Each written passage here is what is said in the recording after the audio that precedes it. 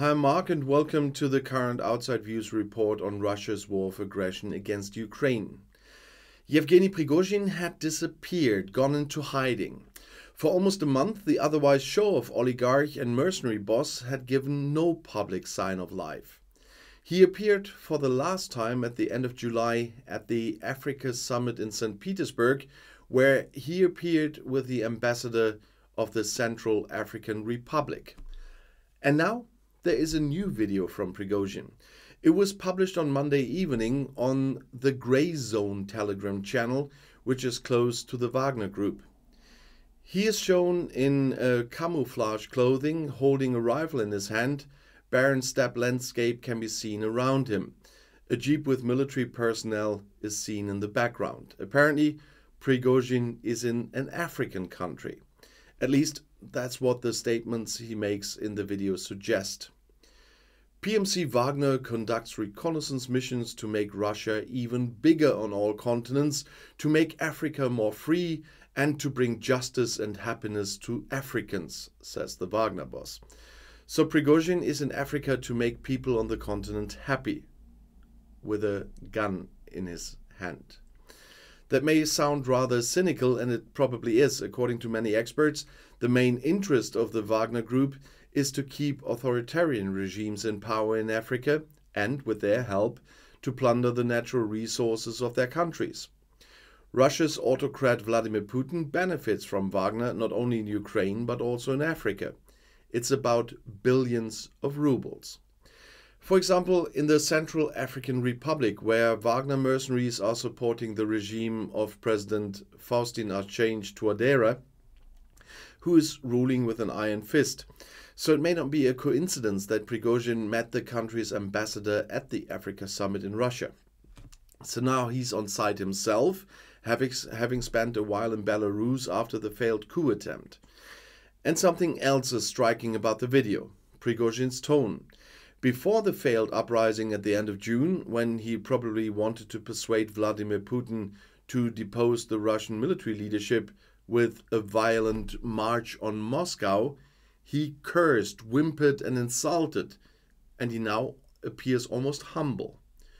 "We work, the temperature is 50 plus, just the way we like it," says the Wagner boss in the video clip. "We are becoming a nightmare for Al-Qaeda, ISIS and other gangs here," he says. The wording is revealing. After all, Russia under Putin has always liked to justify military operations with a fight against terror. That was already the case at the beginning of Putin's tenure in the Kremlin, when he had to justify the brutal war in Chechnya in the late 1990s.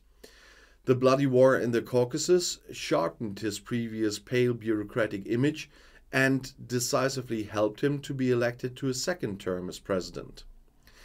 The deployment of Russian troops and Wagner mercenaries in Syria was also disguised as an anti-terror mission, where Russian soldiers helped the unjust regime of Bashar al-Assad to murder hundreds of thousands of people and wipe out entire cities like Aleppo.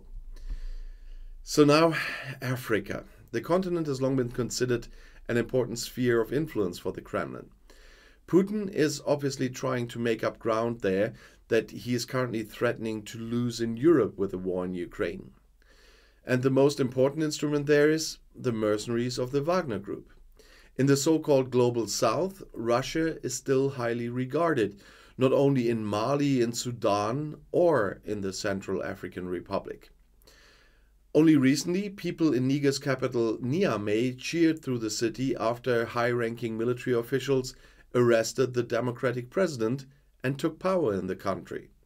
The people of Niger held Russian flags in their hand. The Wagner Group has also been active there for a long time. So it's primarily a fight against Western influence and against democracy, and less a fight against Islamic extremism, which is driving the Kremlin in Africa. Yevgeny Prigozhin is extremely useful for this. Many observers were amazed that the very rich oligarch survived at all after the deadly mutiny at the end of June. Putin apparently needs him as a compliant warlord on the equator. This fits Prigozhin's new sound in the video. He's humble, conscientious, acting solely on behalf of and for the good of Russia. "We are hiring real warriors," he says, "and we are continuing to achieve the goals we've promised." This is probably how the dictator in the Kremlin prefers to see his former chef. And if you want to know more about the current developments, the next video is right here in the end screen. I'll see you there. I'll be back.